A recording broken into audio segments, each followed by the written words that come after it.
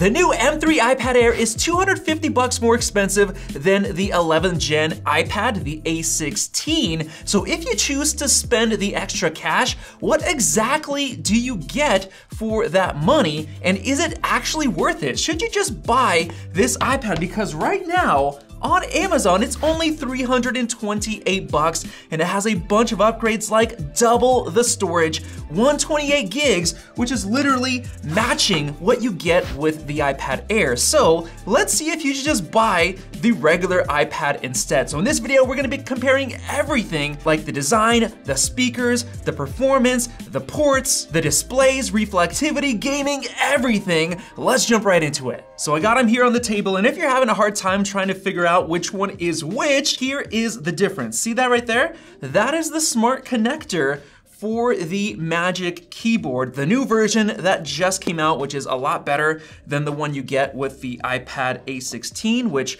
you can see right here, it has the connector on the side. Actually, here's a difference. You have this little connector here for wireless charging the Apple Pencil, which we have the Apple Pencil Pro right here for the iPad. You still have the magnetic feature, but it does not support the Apple Pencil Pro and wireless charging. I actually want to jump right into the speaker comparison because a lot of you guys like to hear if there's any differences between the two. So let's get started.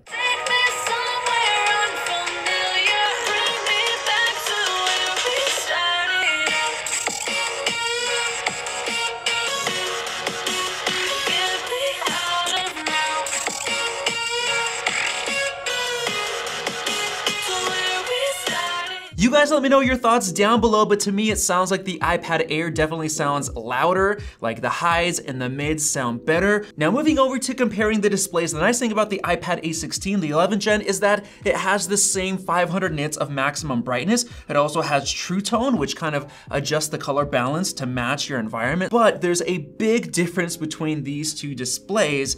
Let me turn them off so you can see. I don't know if you'll notice, Ben, I don't know if you can see from here, no anti-reflectivity layer on the base iPad.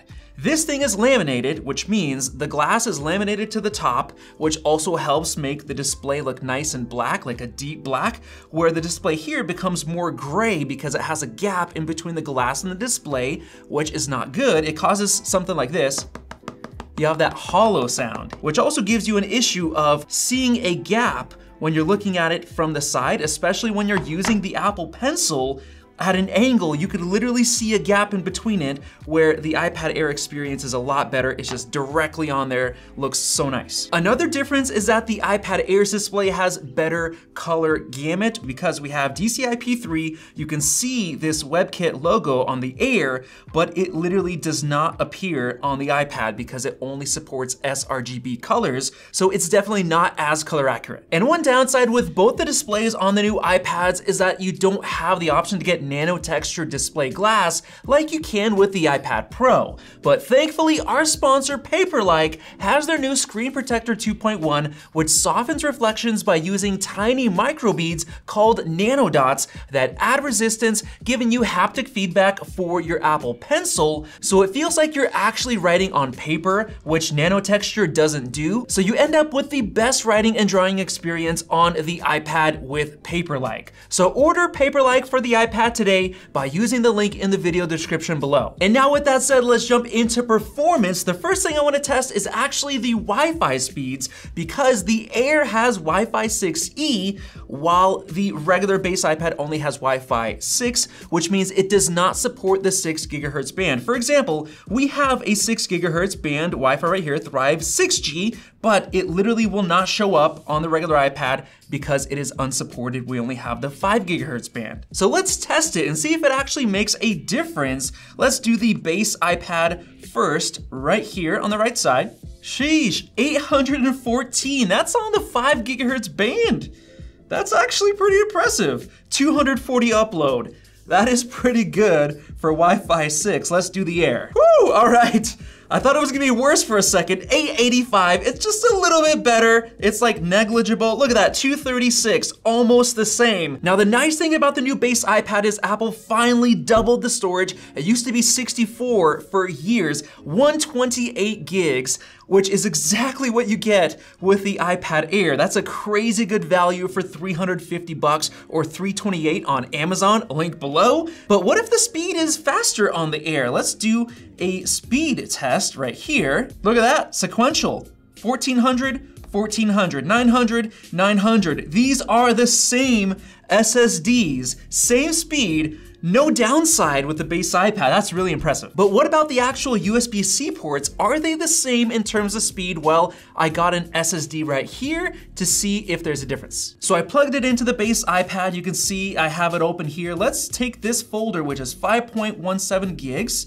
Let's grab it and drag and drop it and move it right on my iPad right here and time how long it takes. This looks like it has a pretty slow USB-C port, probably Lightning USB 2 speeds. There you go, sheesh, that took forever. 2 minutes and 6 seconds to transfer a 5 gig folder. And now let's do the same thing on the iPad Air. Holy crap, that's going fast. No flippin' way. Guys, what? 7 seconds. The iPad Air just finished in 7 seconds compared to what, 2 minutes and 6? Are you kidding me? That took forever on the base iPad A16. That I didn't even think would matter that much, but now that I'm thinking about it, we sat here for 2 minutes waiting on the iPad. 7 seconds on the iPad Air. And now, of course, let's do Geekbench 6. As you can see here, we have basically the M3 chip, the very powerful M3 in the iPad Air, and the A16, which means that it doesn't get Apple Intelligence. Just look at this. The Air has this really nice new Siri. This doesn't. It has the old Siri animation, and of course all the other features are not supported. We have 6 gigs of RAM on the base iPad compared to 8. It's nice that they upgraded it. It used to be 4. And holy smokes, guys, the iPad Air is almost twice as fast. 90% faster to be specific versus the A16. Look at that. I mean, the single core, not a big difference. It's only 19% faster. So in terms of the general snappiness, it's not too big of an upgrade with the iPad Air, but the multi-core is crazy. But let's be honest, guys, if you're in the market for an iPad like this, especially if you're considering the base, you probably don't really care about multi-core performance. Single core is where it's at. So this is Speedometer 3.0. This basically checks how snappy your web browsing and web-based app use is gonna be. So everything from YouTube and all those other maps depend on single core. Right here we can see 29.8 versus 34.3. It's honestly pretty close, guys. I think snappiness is generally about the same. And now moving on to graphics performance, this is what's actually gonna matter a lot for iPads, because then it's factoring in things like, let's say, video editing or gaming, which is the biggest one. So let's run this GPU test. By the way, the base iPad has a 4-core GPU versus 9 cores in the iPad Air. And wow, we got our results. The iPad Air is 2.2 times faster in terms of graphics performance. Look at that, 20K, 44K. That is a big difference. Now let's test out 3D Mark, which is a gaming benchmark, which basically shows you the difference in gaming. The thing is, Steel Nomad Lite won't work on the base iPad because it doesn't have 8 gigs of RAM, unfortunately. So I'll have to do, let's see, what is it? Wildlife Extreme Unlimited on both of these. Look at this, guys, 15.8 FPS on the iPad, 39.2 on the iPad Air. That's 2.5 times better FPS. That's even bigger difference compared to Geekbench Metal, which means there should be a pretty big gaming difference, right? Well, let's actually find that out by playing Call of Duty. Let's do it first on the basic iPad, set the iPad Air aside. Now, of course, this isn't the most intense game, but it's a pretty good average and one that I personally like to play. Of course, some other ones might be more intense, and that's where the iPad Air matters more. But one thing you gotta know is that these both have 60 Hertz displays. Even the iPad Air, which is $250 more expensive, still 60 hertz. For example, I'm here in the graphics settings, I have max frame rate 60 and max graphics quality. So if the base A16 chip can do this in this game, what's the point of the M3? The only issue though, while I'm doing this, guys, seriously, are you seeing this difference? Huge reflectivity on the iPad compared to the Air, which looks so dang good. By the way, let's go into the graphics settings. Same settings, max and max. All right, here we go. We got in pretty quick, and so far, I mean, it looks like we're getting really smooth frame rate. Oh no, these settings. Oh, shoot, what is this? What is this? All right, baby. All right, these guys gotta be bots, man. All right, whatever, homie.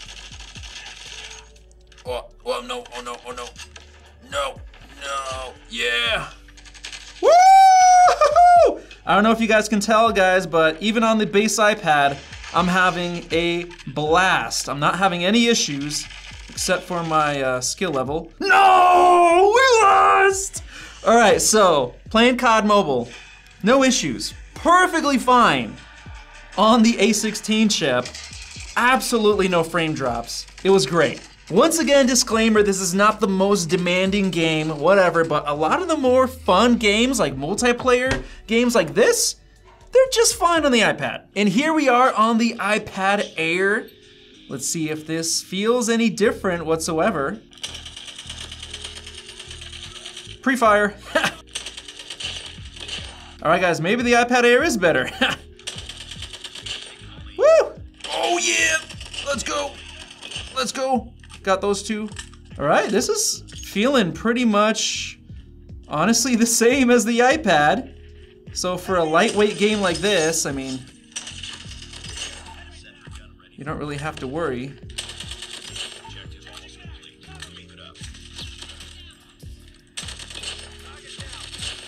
Woo, woo, woo, woo, woo, woo.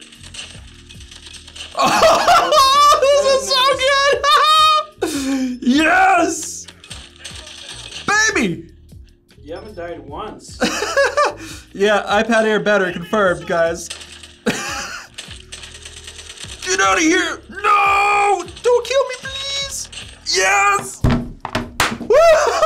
I didn't even use my Goliath. In terms of the performance, it's the same. I did not have any issues with the base iPad in a game like this. So if you're playing games that are simple, up to the level of Call of Duty, with 60 hertz limitation on both, there's no point of the M3 chip in its extra performance. You don't get 120 FPS. And now the last thing I want to mention is the front cameras. They both have the new 12 megapixel center stage, which means you get pretty much an ultra wide view on both of them. It's also landscape, so if you're using it with a keyboard, you don't have that issue where it used to be up at the top and it looks like you're looking to the side. Now it looks a lot more natural, definitely better. And looking at the quality on both of them, they are literally identical, so no drawbacks. Same thing with the rear camera. You get exactly the same camera and software on both. No flash on the Air, so no differences at all in terms of cameras. So now with all that said and tested, let's answer the original question. Is it worth spending more on the iPad Air? $250 more, same storage. Honestly, I don't think so, because if you're buying an iPad to do iPad things, the new A16 11th Gen iPad is definitely more than good enough for only $328 on Amazon. Killer deal compared to $600 for the iPad Air, because from a lot of the stuff we tested, yes, the display is nicer. Yes, it has less reflectivity. It looks better in terms of the quality, deeper blacks on the display. The performance is better. But for the things that we did, like testing YouTube, listening to the speakers, playing games like Call of Duty, this thing did just good enough.